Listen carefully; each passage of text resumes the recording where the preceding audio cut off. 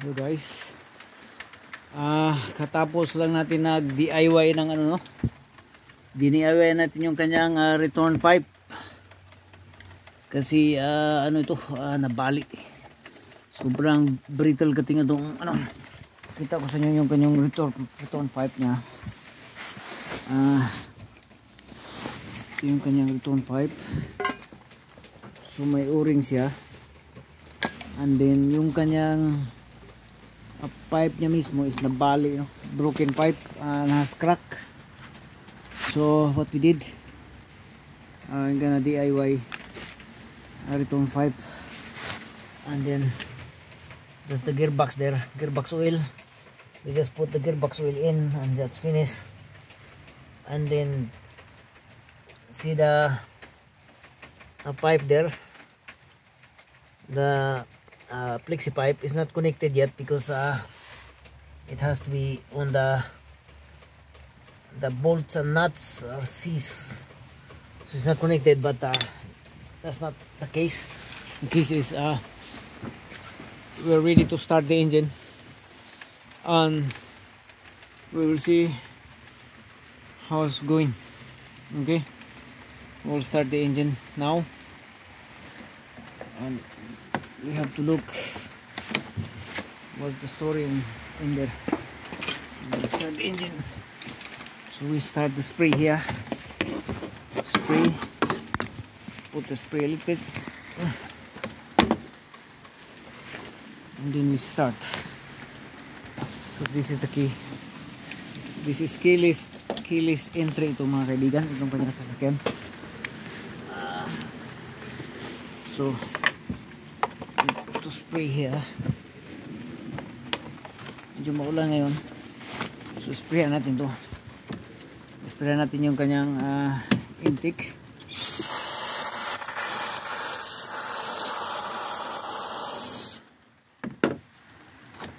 Okay, that's it. Close.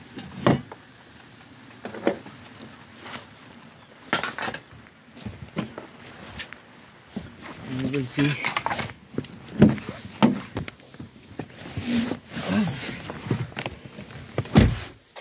So ito na tayo sa loob. So power on. First thing first, we need to shut down on and off 5 times the key, so the fuel pump will kick in. And then if the fuel pump will kick in, it delivers pressure to the fuel lines. So start now.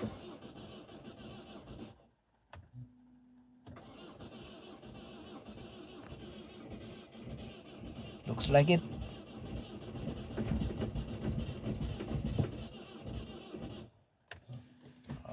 Battery dead.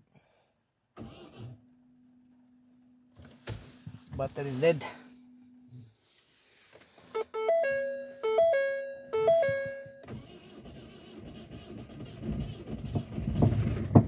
Yes, yes, yes. She is alive. She is alive mga kaibigan. Try natin.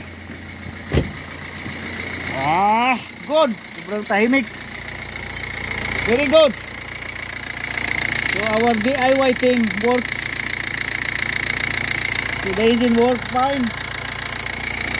And it's good now. So the thing we do here, we just put it back all together, and then that's it. But the main thing, engine works. Okay. Very silent engine. Very good. Oops. Need to put on the coolant first. We need to top up the coolant, so we will not get mess. Okay, as you can see, nalagyan natin ng coolant.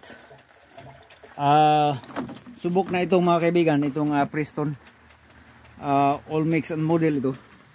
So subok ko na to talaga. Ito yung ginagamit ko talaga. I'm not promoting product, but ito yung na-experiencean ko, na ito yung nasubukan ko na talaga to. Subok na ito na pang matagalan, no? So yan, tinatapapaan natin ang coolant.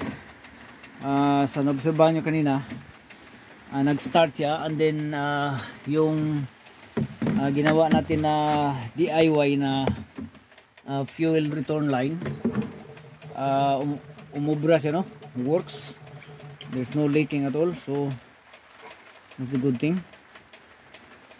So it's good. It is good. So after this we will start the engine again. Okay,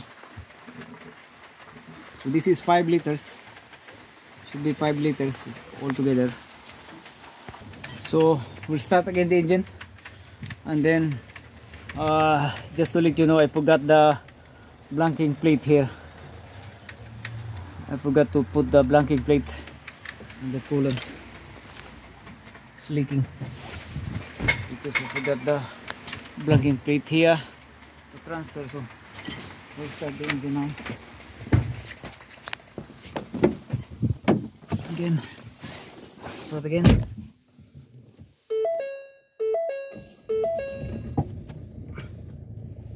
Yes,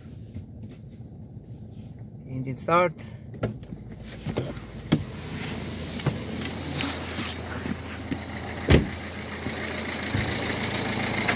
Sobrang tahimik ng makina, mga kaibigan. Oh God, thank you. Sort it out. Okay. I need to put on the belt to charge the alternator. Okay. So unang-una, pinaandar natin ito na hindi natin nakabitan ng pan belt, para lang malaman natin that there's no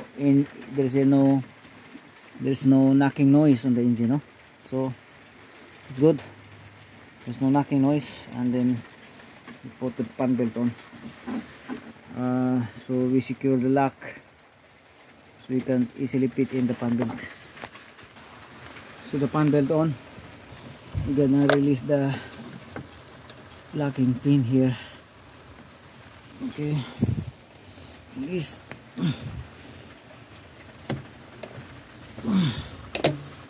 Let's see, the pan belt's intentional.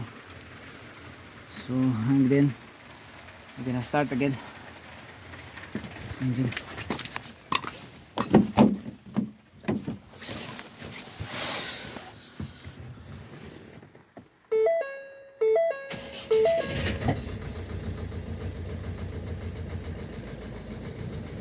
Okay.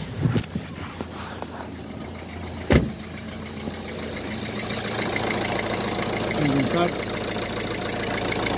No noise. Good. Okay. Even if yung kanyang tambutsi dyan, yung kanyang fixie pipe hindi pa nakakabit, kasi meron pang bolt na babanatan natin yung bolt yan, and then yung kanyang engine center mount kakabit pa din natin. So good. So this is 2010 Ford Focus, Ford C-Max titanium model, engine, because yung kanyang engine doon, kita ko sa inyo, yung kanyang engine bumigay na po, yung kanyang crankshaft, no, bearing bumigay na. So yan, pinapili natin yung ating suki o customer, either re-engine or overhaul. So minabuti niya na mag re-engine, no, kasi nga ang re-engine is mura kaysa overhaul. So yan, smoke na yan, hindi na yan dahil dito yan galing. Hindi pa connected yung kanyang exhaust pipe, no? Yung kanyang fixie pipe. So all good. Okay, we're gonna move on. That's the gearbox over there. We're gonna move on to the securing things, putting back in, and then put the wheels in, put back together. Look for the pipe there, exhaust pipe, flange has to be connected. Okay, other than that, everything's good. Ford C-Max re-engine guys, 2012.